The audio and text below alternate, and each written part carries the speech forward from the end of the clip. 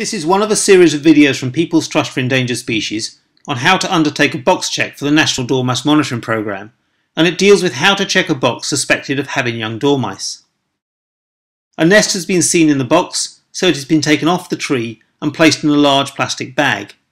Sleeves are rolled up, and bung taken out of the bag, and the corners of the box are checked. There are a lot of green leaves on top of the nest, and from the outside the nest feels quite solid, so we suspect this may be a maternity nest.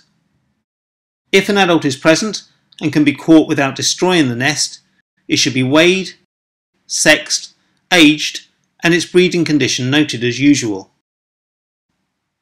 With the adult out of the box, the nest can be investigated. The most important thing that needs to be determined is the age of any young inside the nest. Young are unweaned, and they could be pinks, grey eyes closed, or grey eyes open. Make sure that you can identify the different ages.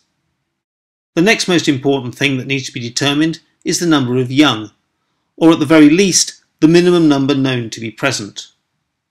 If all the young are the same age, then it is useful to know their weight, but you can just weigh a couple together, take an average, and assume that the rest of the litter weigh the same.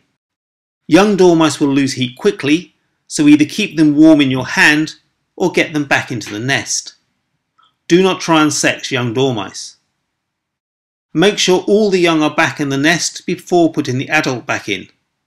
The adult is highly likely to be the mother, so you must be very careful to ensure that she does not escape and goes back into the box with her young.